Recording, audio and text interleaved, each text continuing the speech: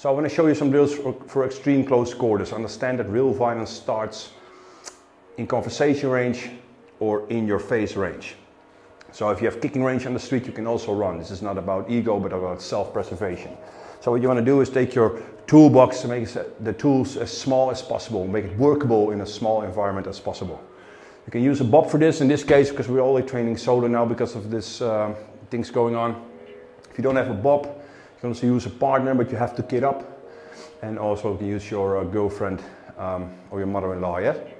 So what you want to do, get them in a corner. If you don't have a padded corner like I have, like I made, is maybe you can use just a normal corner and you put some MMA gloves for the clinch when you pop out the hand, that you don't fuck up your skin of your knuckles, yes? So this is just some drills for you to show how you can work on your tools in a small environment, yes? So what I mainly do normally, I start with my hands up, and this is the first drill I make. What I'm going to do is I'm going to smash my forearm, and I prefer the cutting part of the bone, and smash it in the side of the carotid artery. I want to create distance. But this is just a body mechanics drill. It's not specifically how you fight the fight, but in a clinch, and you can recognize it, there is sometimes this side clinch.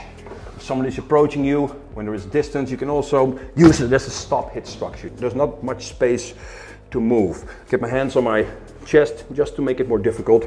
What I'm going to do now, I'm going to smash this one in, but I'm not going to freeze with my legs. My legs are going to twist as much as I can, and the back foot, and in this case there is almost flat-footed, but for me, if I'm going to attack with the right forearm, my right leg is the back foot. What I'm going to do now, I'm going to twist on the back foot, and I'm going to put my heel in the corner while I'm using this shoulder to push off this wall while I am pushing off my heel, yes? So it's not only this, it's the combination of this structure. So I'm pushing from the back foot, in this case my right foot. While I'm doing this, I am using the back foot and I twist. If this is my back foot, look what's happening. Put it in the wall and twist. So I'm almost hitting the wall, and I use this power transfers to the side of the neck. Yes? If I'm doing it with the other arm, so the left arm, in this case now, when I use the left forearm, my left leg is now my back foot. So what I'm doing now, get this one in the corner so it's better for you to see, push it off the wall, and now my right shoulder will push off simultaneously while I'm smashing this forearm in. So this is going to be something like this. You see what I'm doing? This one is pushing, this shoulder is pushing off. So I want to generate as much impact as you can. So this is your drill. Do the left and right. From this position.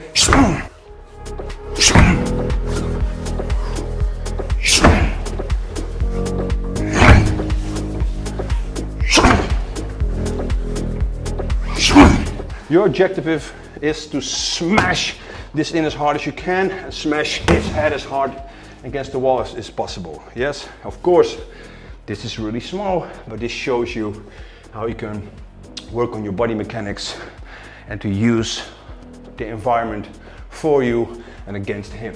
So be sure the kinetic chain is complete. Yes, so you use the foot, you use the shoulder, and it's like throwing a stone. Yes, so push off the wall, push off with your shoulder and with the feet, and generate as much impact as you can.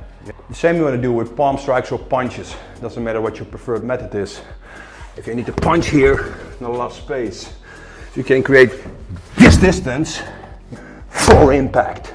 Yes, I would suggest to do it with a palm strike, simply aiming inside of this dynamic. And every real life event is difficult.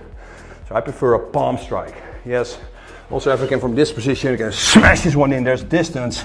I can also gouge some eyes, or just smash the nose. I don't have to aim, I just smash. This is now a way to simulate restricted striking via palm strikes, or restricted palm strikes. So the same drill combined with a palm strike. What I'm doing now, if I'm again smashing this forearm in, I'm going to smash, create distance, and now I already have the body mechanics. And now I want to use the other foot, twist this as much as you can, and again push off this wall to smash from this position, boom, you make this rotation as much as you can.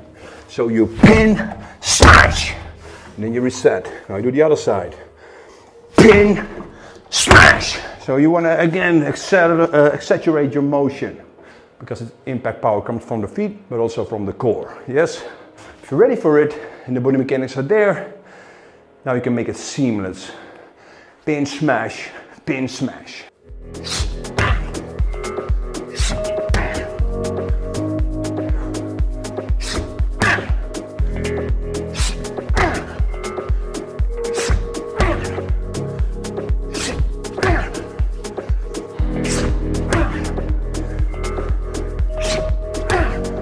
So the point of this kind of training is that you exaggerate all the body mechanics. Just make it as big as you can, and the real fight just becomes smaller anyway. So next drill, just a ballistic clinch. So first, what I'm doing now, I first want to train myself to smash with the inside arm of the arm. Boom! So the bicep shot. So it's an incidental strike. It's just to shake the brain, so you can create more damage after this, or just to control the head to somewhere you want it to go. Yes? So first, I start with simple pump. And again, there's the body mechanics behind it. If the wall is close, you have to make it smaller. From this, boom, it's the incidental strike. Other way around, in this position, twist. So I'm doing now, if I'm hitting with the right, my right foot is the back foot, push against the wall, or if you have enough space, rotate. Otherwise push and rotate, but you have to drop body weight this side. You don't do it with the left, you use my left foot to twist or to push and twist, depends on the environment, while you drop body weight that side from this. Don't stick on the target, make it poppy. Yes, elastic energy instead of plastic energy. Then it's traveling on the target, but you have to create recoil with the inside of your bicep. So short, hit, again, set,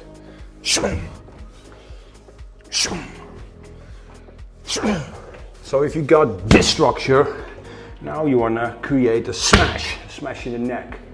So it's a collision effect which you want to create with your shoulder, because I'm not only smashing the side of the neck, I want to smash.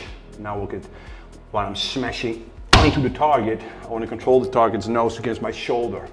While I'm doing this, body mechanics is important again. I'm not staying there, put him against me. I want to create a collision effect by him pulling against me, but I'm rotating and hitting, almost like a boxer, a shoulder roll with boxing. This is number one, smash, and this is the number two, so you smash him as hard as you can against your nose. People never experience this and they think that it's bullshit. Come, I will show you. You will feel and believe. It's really horrible.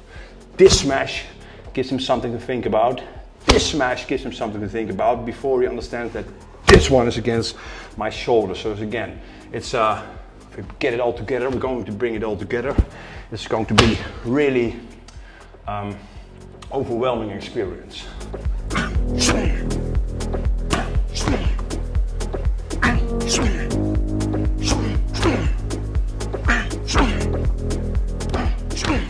Smashing with the pop.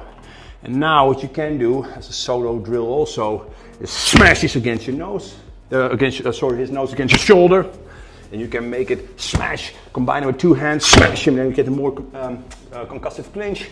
But this flow drill, what I'm going to show you, just for your body mechanics and also to understand it, is first you start with the pop, yes? So a pop from a close range.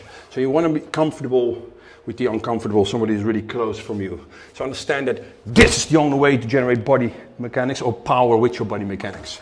So this will not do anything. So get lateral, get it in. Now instead of smashing against your shoulder, I want you to use the same dynamic while you're elbowing him. It's almost like you grab the head and create a collision effect against your point of your elbow. Yes, so you get this position, you pop, and while you're smashing him in the neck for a collision effect, you twist as much as you can and get the point in. This hand needs to go under the armpit. If you do it the other way around, over the shoulder, it will work, but you will smash against the environment. So I prefer to go underneath, because underneath forces you to use this body mechanics and the twist on this feet. So I start with a pop, smash, and elbow, and then the other hand. So pop as much as I can, smash while I'm elbowing with the point of my elbow. Side of the neck, jaw, temple. Yes? So pop, smash, reset, pop, smash. What you can do now is combine it. So I'm going to create a concussive clinch as much as I can. This side of my forearm is smashing in. While I'm smashing this in, this one is following with a smash also. And this one is supporting the other hand, smash. I want to smash 1, 2, 3, 4 in this dynamic.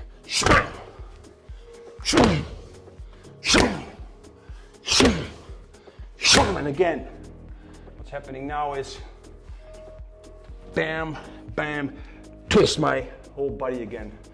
So my shoulder is going to be a weapon. Yes?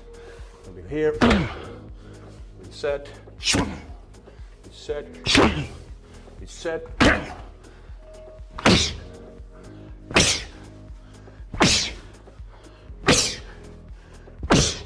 You now can add what you just did.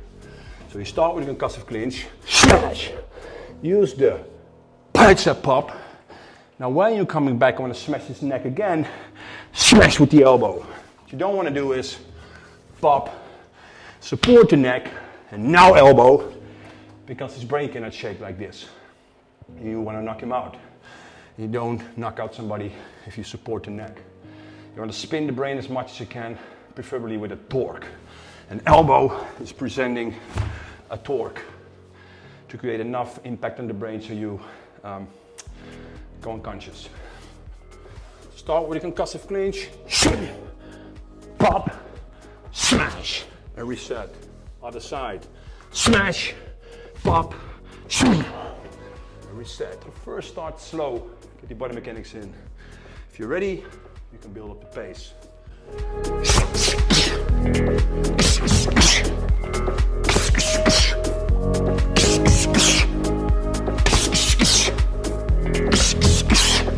What you want to do now is combine everything you just did in a flow. Don't overthink it, just do it. For example, you start with a concussive clinch, you open up with the bicep pop, elbow, smash, so it feels nice if you can combine it. So flow it.